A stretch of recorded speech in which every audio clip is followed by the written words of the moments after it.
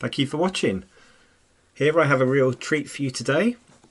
Inside this box is not a camera. There are two image capturing devices.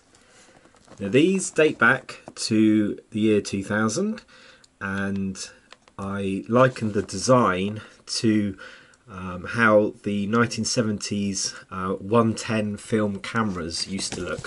So let's open the box now.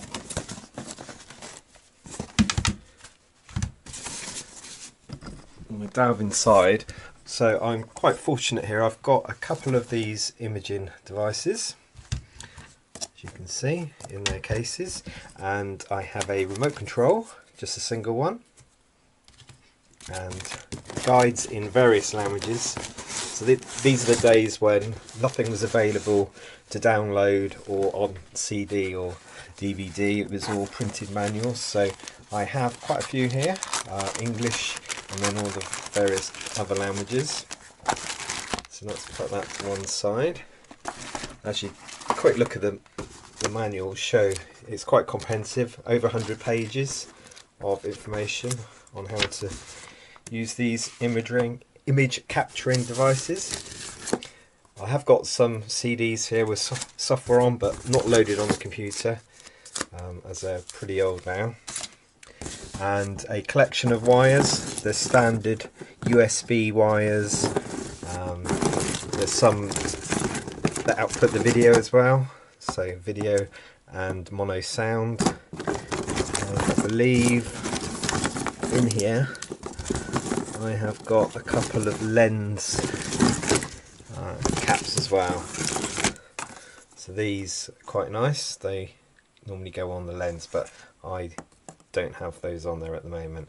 And there's a built-in strap in that one. Okay, so let's put that to one side. So what we are looking at here is a 3 megapixel CCD sensor. There are various modes to interpolate that to a higher number, although I would probably just say stick with 3 megapixels for now.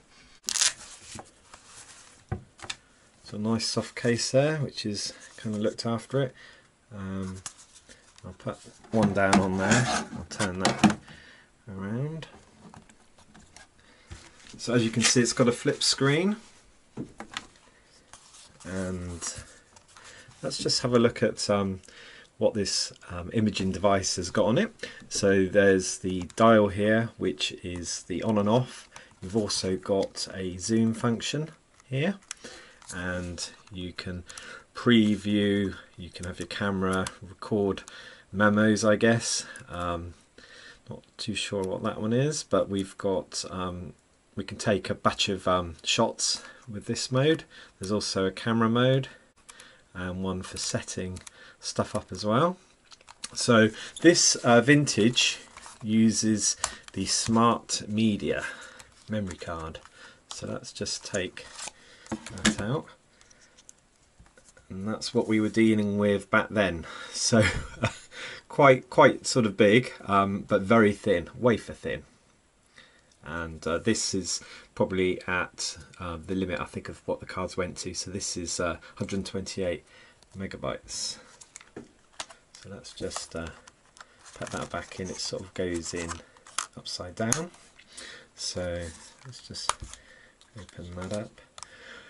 You've got a viewfinder here, so you're not going to see exactly what the camera is seeing, because it's just to the side here of the lens, but that is useful.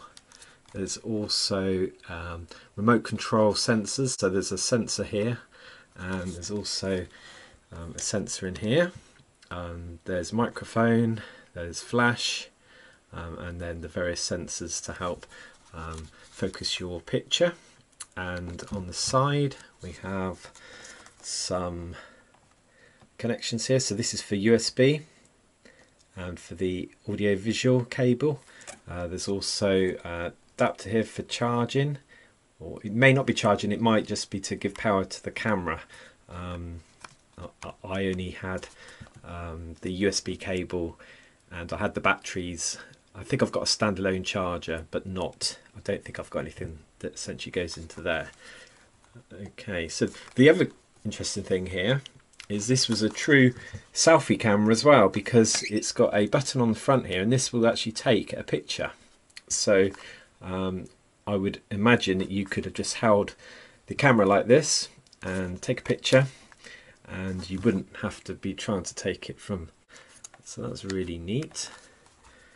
And then you've got the strap, and then probably a speaker, I think, in there. So there is an adjustment here if you need to wear glasses, so that's useful. So on the back here there is the attachment by the screw area where you can fasten this to a tripod. So that's that there. There's also some buttons in here, timer, a countdown timer, so you can press that. So there are modes on this. There is a macro mode which is pretty good, and that is well worth using. So that's what that is there. Let's power this on. I've got to warn you, my batteries aren't great on this. They don't last very long. So let's try turning this on.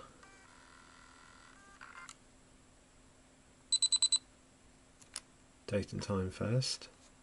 So I just wanted to show you very quickly, because I've got terrible batteries here that don't last any length of time. This was actually very power hungry when the LCD was displayed like so. So let's close it up, and the battery may last a little bit longer. And you can see in here there's a full display with various information, and there we go, it's just turned itself off. So let's just take that out and try a different one.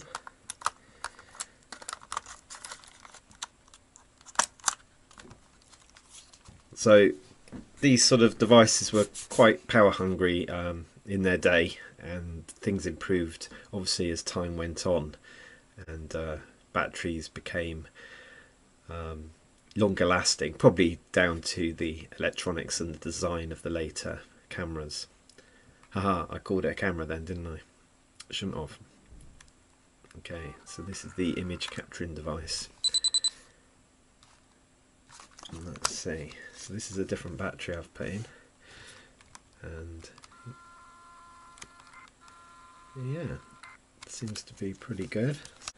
So sorry I couldn't show you much more about this camera because of my depleted batteries. What's really strange is the batteries are showing 70% charge, and they seem to be charging more than that, but they seem to die off very quickly as well, so not great. And I wonder if I can source some new batteries to try. That would be the best thing. But I thought it'd be an interesting video to make anyway, just to show you the sort of cameras that we had in the very early 2000s.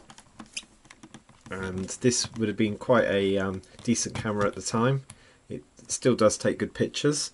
Only 3 megapixels, but 3 megapixels is probably fine for standard sort of print size photos. So 6x4, maybe at a push 7x5, although you will start to see quite a bit of sort of grain if you go to sort of 6 to 7x5. So 6x4 for 3 megapixel was probably your limit.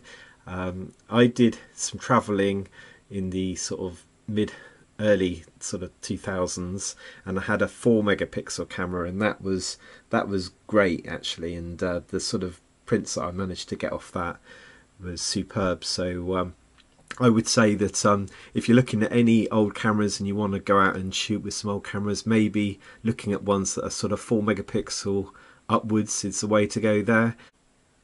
Just going from the specifications then, the video output signal was NTSC or PAL. The battery is standard 3.7 volt battery. So the CCD was just over 3 megapixels, so probably 3 megapixels effective to take into account there. The zoom lens was a f-stop of 2.6 to 3.4, and it was the equivalent in 35mm camera of 35 to 105 mil on the zoom part.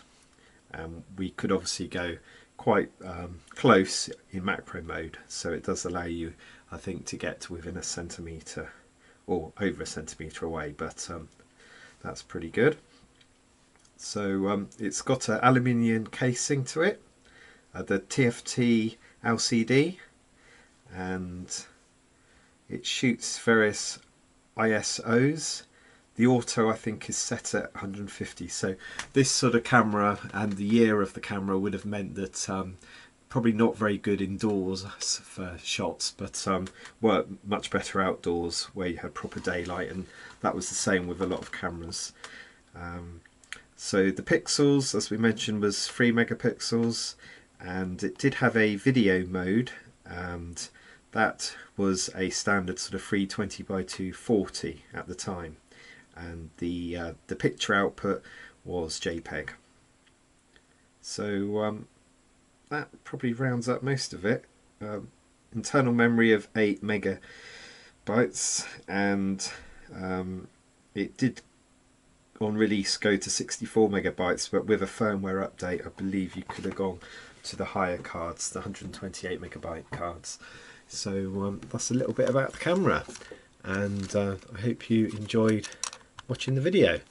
Please can you like and subscribe, and I shall dig out some more old cameras and bits and bobs in the future. Thank you very much, and I will see you in the next one. Bye for now.